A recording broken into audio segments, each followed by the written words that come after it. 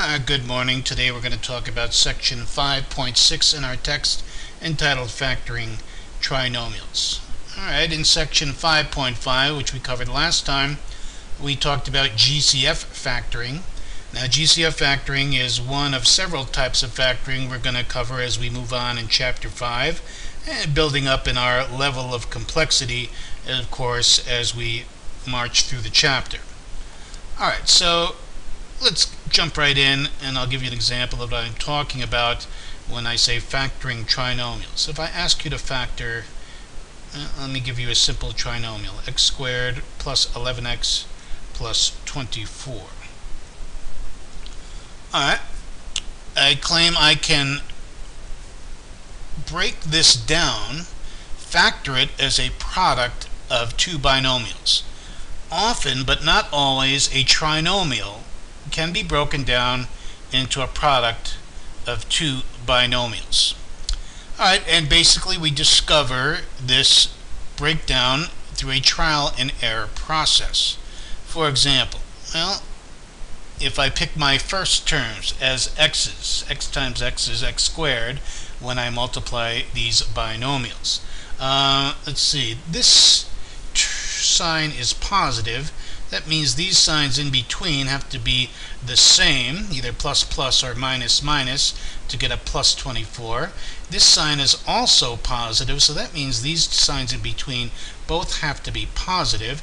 And I think we can see if I use 8 and 3, I'll get the correct layout. You can always check your answer in any factoring problem by multiplying your answer and see if you get what you started with. I could do that here easily. X times x, of course, is x squared. My outer product is 3x. My inner product is 8x, and those do add up to 11x, the inner and outer sum. And of course, the last product, 8 times 3, is 24. So indeed, it does check. So if I ask you to factor this expression, my final answer should be x plus 8 times x plus 3. Okay? Yeah. Hang on. X plus 3. Now, of course, multiplication is commutative, so I can rearrange the order of these factors and still get an acceptable answer. X plus 3 times x plus 8 is similarly acceptable. Okay? Alright, since, of course, multiplication is commutative. Alright, we've all done this before. Let's go up the ladder, try a couple more. If we ask you to factor a squared plus 13a plus 40. Alright, often, but not always, trinomials do break down as products of binomials, and the only way to find the correct layout is through a trial and error process, like we did in the last one. So if I choose a's in the first slots, of course the first product is going to be a squared.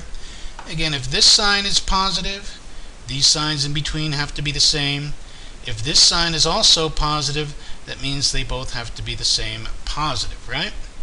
And factors of 40 here, I think 8 and 5 will work, right? A plus 8 times a plus 5. The first product is a squared. The outer product is 5a. The inner product is 8a, and those do add up to a 13a.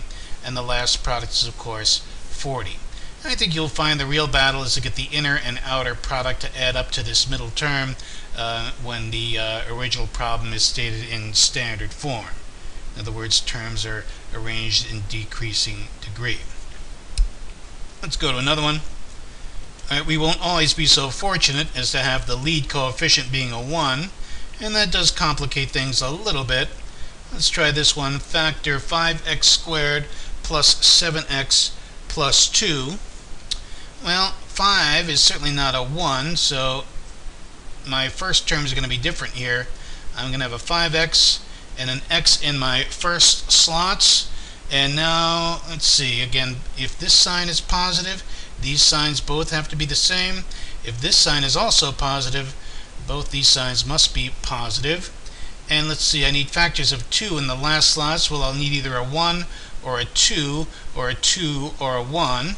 And only one layout's going to work here. I think this second one is going to work. If my outer product is 5x, my inner product will be 2x, and that does add up to a 7x. So remember, it's a trial and error process.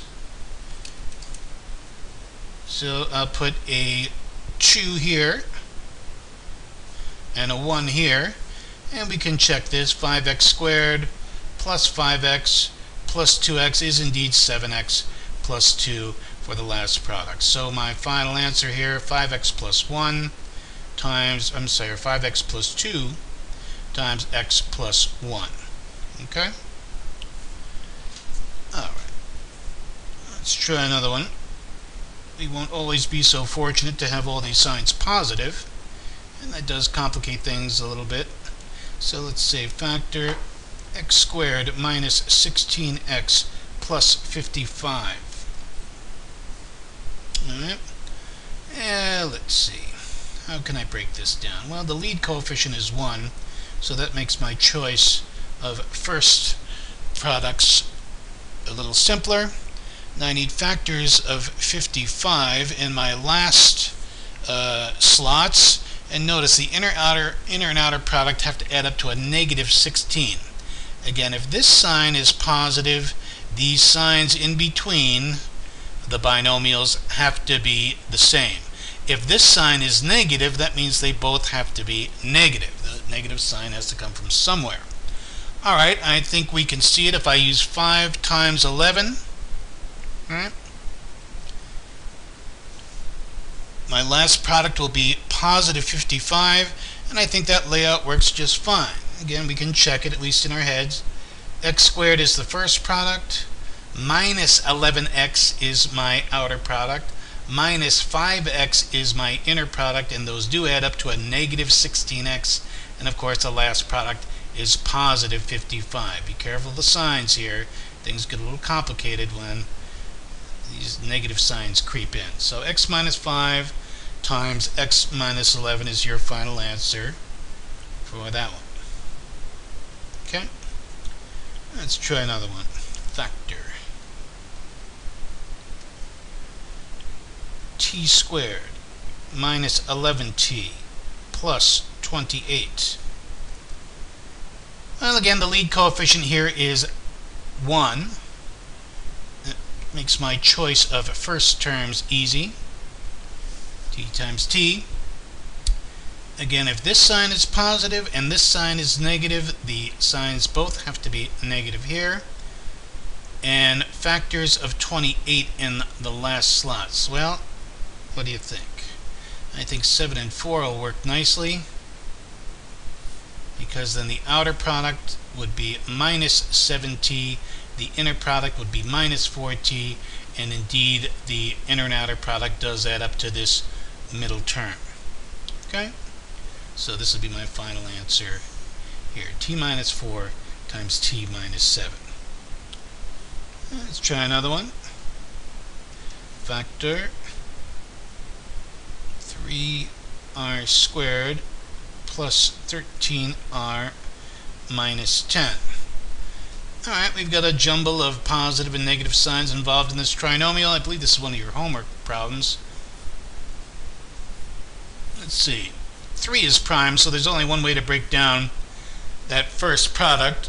I'll have it 3r times r. This sign is negative here.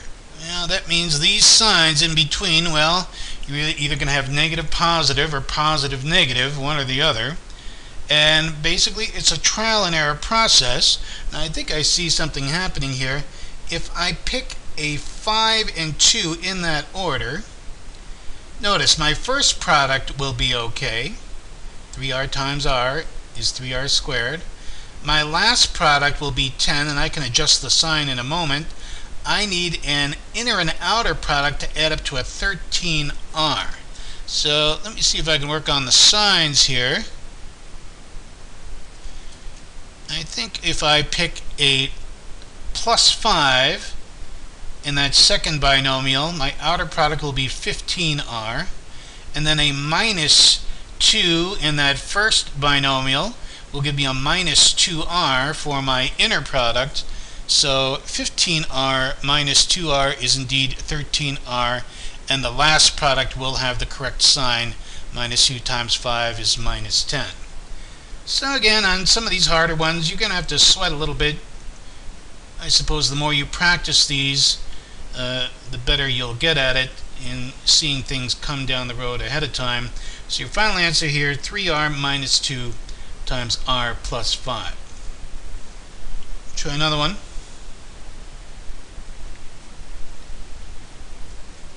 Factor 2y squared minus 9y minus 18. Alright, here both of my signs, well, let's see, there's two of the signs in that trinomial are negative. Well, that may complicate things, but 2 is a prime number, so how that helps here, the only way you can break down that first product is 2y times y. Alright, I need factors of negative 18 in my last slots, and the inner and outer product has to add up to a minus 9y. Now, I'm thinking here, 3 and 6. 3 times 6 is 18, and I'll worry about the sign in a minute. And I think I can play with the signs to get 12y and 3y to add up to a negative 9y. If I put a negative sign on that 6 and a positive sign on that 3, I think it works out. I get a negative 12y for my outer product and a positive 3y for my inner product, and indeed the inner and outer product do add up to a negative 9y. I suppose I should check the first product, of course, is 2y squared, so that checks, and of course the last product is negative 18, so that checks. So my final answer, 2y plus 3 times y minus 6. And again, it's a trial and error process.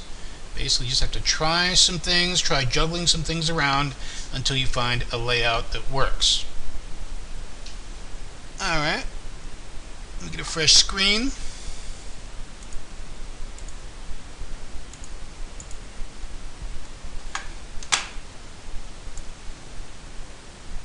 Alright, let's go up the ladder here. I'm going to factor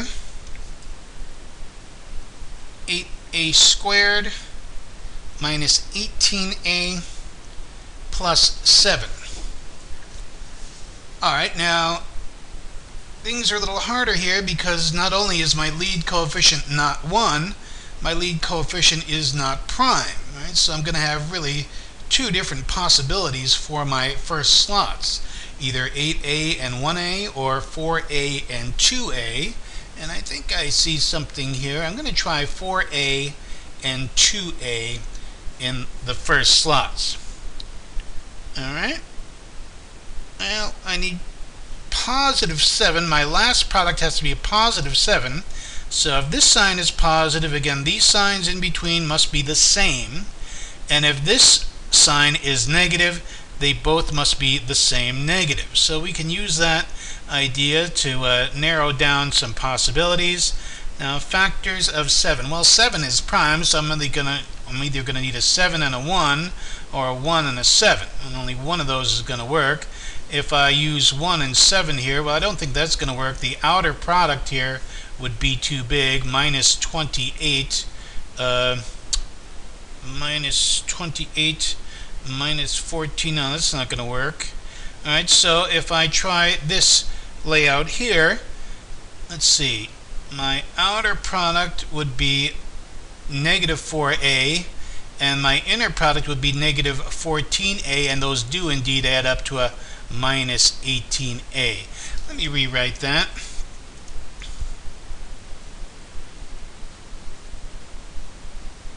So I'm going to pick 4a and 2a in the first slots.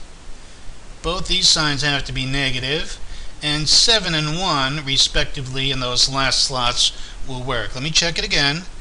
The first product is 8a squared. The outer product is minus 4a. The inner product is minus 14a, and those two indeed add up to a negative 18a. And the last product is plus 7. So it does indeed check. And this is my final answer, 4a minus 7 times 2a minus 1. Let's try another one where the lead coefficient is not prime. Well, in other words, you're going to have more than one possibility for your first terms.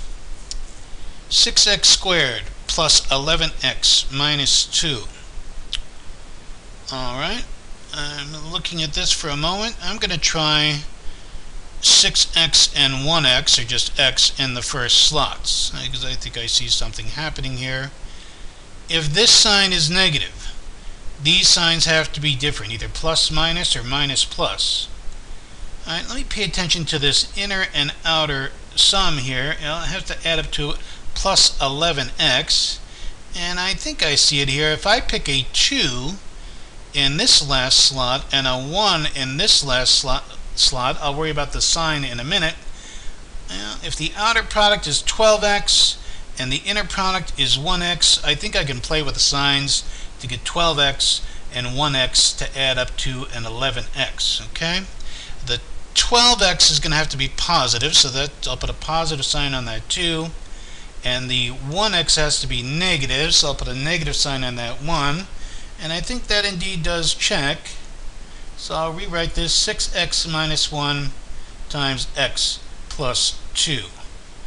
Again, check it. 6x squared plus 12x minus 1x minus 2. So my final answer, 6x minus 1 times x plus 2. And again, just to refresh our memories, you could rearrange the order of that multiplication and get a wonderfully acceptable answer, because multiplication is commutative. Either one is fine. Okay? Alright. I want to talk for a moment about perfect square trinomials. Now, don't panic. What does that mean? Well, a perfect square number is a square of an integer. For example, we call 4 is a perfect square because 4 is the square of 2. 9 is a perfect square because 9 is the square of 3. We also have something that's called a perfect square trinomial. It's a square of a binomial. Let me show you what I mean here. If I ask you to factor n squared plus 20n plus 100. Alright, certainly not as hard as some that we've seen. The lead coefficient is 1, so I've only got one option for the first slots. Both these signs are positive in the trinomial in standard form, so that means both these signs have to be positive. And I think if I pick 10 and 10 in the last slots, I get the correct inner and outer sum. Check it. N squared plus 10n plus 10n plus 100. Works just fine. Alright, n plus 10 times n plus 10 is the square of n plus 10. That's why we call this a perfect square trinomial, because if I break it down, we find it is the square of a binomial. So sometimes these are easy to spot, sometimes it's a little more complicated. Let me give you an example of a harder one. If I ask us to factor 9a to the 4th minus 30a squared b squared plus 25b to the 4th.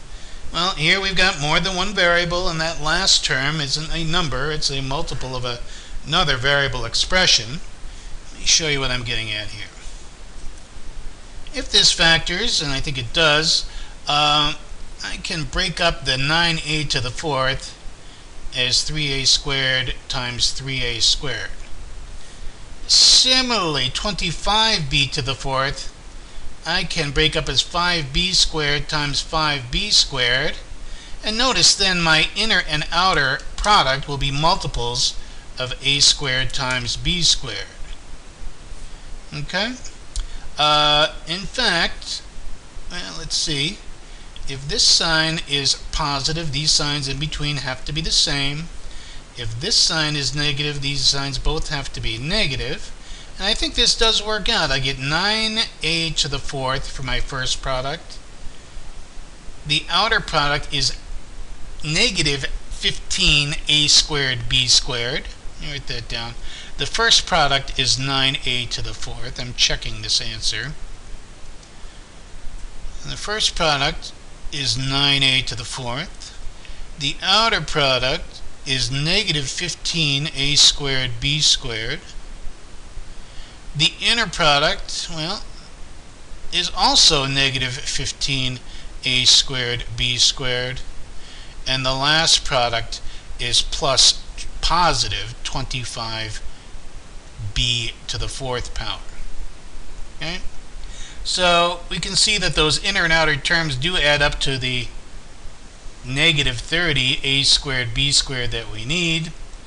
So I claim this is my final answer. Well, let me reread it, because I think we'll see something.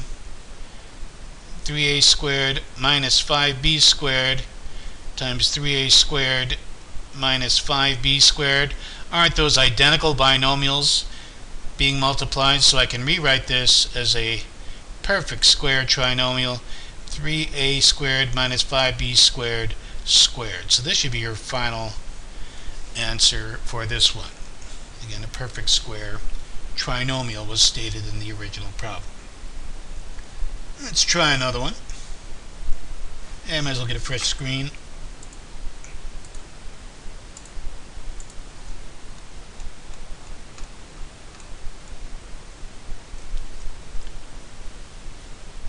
How about this? Factor 6n squared minus 17ny minus 5y squared. Again, your last product is a product of a multiple of y squared. Your first product should be a multiple of n squared, so your inner and outer product will be a multiple of both n and y. I think this is doable. Alright, 6n squared. I'm going to try 3n and 2n as a possibility. Now, luckily 5 is prime, so I'm either going to have y and 5y or 5y and y. In what order we'll determine. This sign is negative, which means these signs have to be different. Alright, hang on. There was a copy error. Let me correct that. This should be a plus 5y squared. Okay? Alright, so please make that correction. Let's try it. I'm going to have a 3n and a 2n in the first slots. And let's see, 5y, I think I can do this. If I put, let me try a y and a 5y in the last slots. This sign is positive, which means these signs both must be the same. This sign is negative, which means they both must be the same negative. I think this will work out. Let's try it. Check it. I'm going to... Alright, so 3n times 2n is going to be 6n squared. Again, I'm checking this. 6n squared. The outer product is going to be minus 15ny. The inner product is going to be minus y times 2n. Well, I'll call that minus 2ny. And indeed, we see the inner and outer product does add up to this middle term. And the last product is plus 5y squared. So this indeed does check. So my final answer here, and this is a little bit of a harder one, 3n minus y times 2n minus 5y. Okay? Alright, one item we haven't talked about yet is factoring problems that are built into other factoring type problems. When I'm talking, let me give you an example. 3x squared plus 12x minus 63. Alright, if I try to dive right in and factor this in a trial and error method, I may get a little overwhelmed because 63 is relatively large and has a lot of possibilities that you might have to check. I can make my life quite a bit easier here if I look for a GCF first. So, and that holds for any factoring problem. Now, I suppose we can always have a GCF of 1.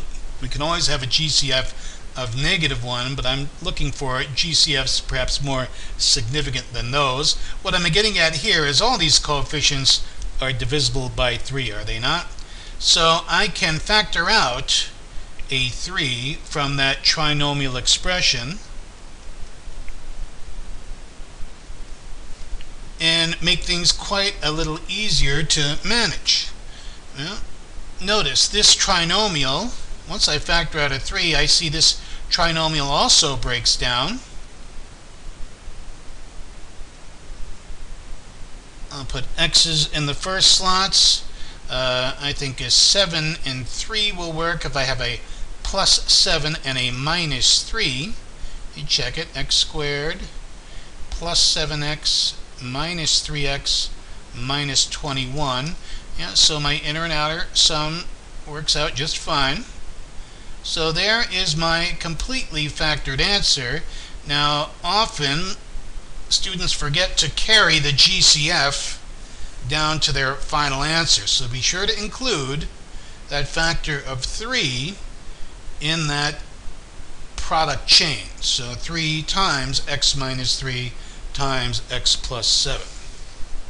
Okay, so moral of the story, look for a GCF first. If there is a GCF available, it will almost certainly make your life quite a bit easier. I'll give you another example of that factor. 5a squared b plus 20ab squared minus 25b cubed. Well, we can see our level of complexity has risen from the ones we started with in this online lecture. Again, look for GCF first. Always factor out a GCF first and then factor any remaining expression. Alright, I think I can see a GCF of 5b. I can pull out a 5b from all 3 of these trinomial terms, right? Alright, if I factor out a 5b, I'm left with a squared in the first slot. I'm left with a 4ab in the second slot and a minus 5b squared in the third slot. Okay? I think that's right. And, well, I see here with a first term a multiple of a squared, the last term here being a multiple of b squared, and my middle term being a multiple of ab. I think I can break this down even further. Now remember, factor means factor completely, factor until you can't factor anything else out of the expression. Well, let's see, I'm going to need a 5b. Both these signs have to be different, because this sign is negative, these signs have to be different. I'll write a minus here and a plus here. And let me think for a minute. I think I see it if I put a plus 5b and a minus b. I think I'll get the correct inner and outer product. Let me check it. First product is a squared. That's fine. The outer product is plus 5ab. The inner product is minus ba, which I will call minus ab. So the inner and outer product add up to 4 plus 4ab. That looks good. And of course the last product is negative 5b squared. Alright, so my final answer, my completely factored final answer is 5b times a minus b times a plus 5b. Please remember to carry your GCF into your final answer. Some students often forget to list that GCF in their final answer. Alright, a few more I want to talk about. Again, factoring trinomials, that's what this section is all about. 5x squared plus 4x plus 1. Alright, now let's think for a minute. If these signs are both positive, the signs in between both these binomials have to be positive. We've talked about that several times. 5 is prime, so there's only one possibility for that first slots, for those first slots. 1, well, there's only one way to break down a 1, that's 1 times 1. And if I look at this, here's my only possible answer, but it doesn't work. The first product is fine, the last product is fine, but the inner and outer product add up to a 6x, not a 4x. So this is my only option here, and it just doesn't work. And when that happens, we call it a prime polynomial. Prime polynomials, just like prime numbers, can't be broken down. So our book would say this is a prime polynomial, or just the word prime as a response. Okay? So another one.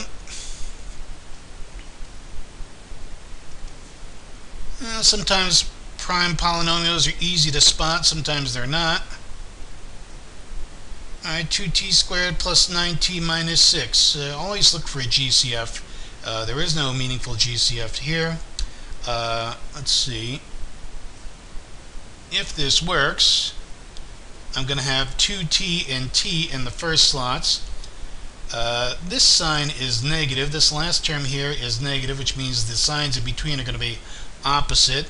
And I've got, well, let's see, I can have a 3 or a 2. Let's see, I could have a minus 3 or plus 2 in the last slots. Or I could have a 3 and a minus 2 in the last slots.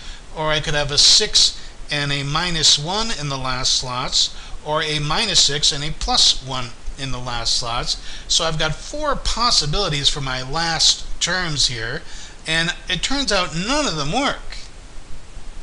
I'll leave that for you to check, and if none of my options work, well, this thing just doesn't break down, and I call this a prime polynomial. So sometimes prime, when I ask you to factor prime polynomials, those are often the hardest ones to determine, especially when you've got a lot of possibilities to check. Alright, so be aware of that. Let me do one more for today, then we'll call it a day.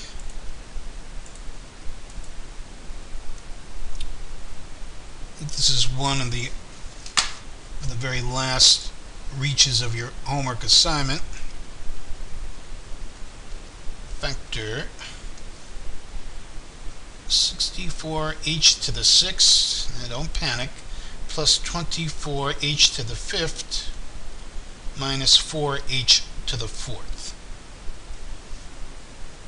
Alright, well, we haven't factored any degree 6 polynomials yet today, but I think you'll find this not too terribly difficult if we look for a GCF first.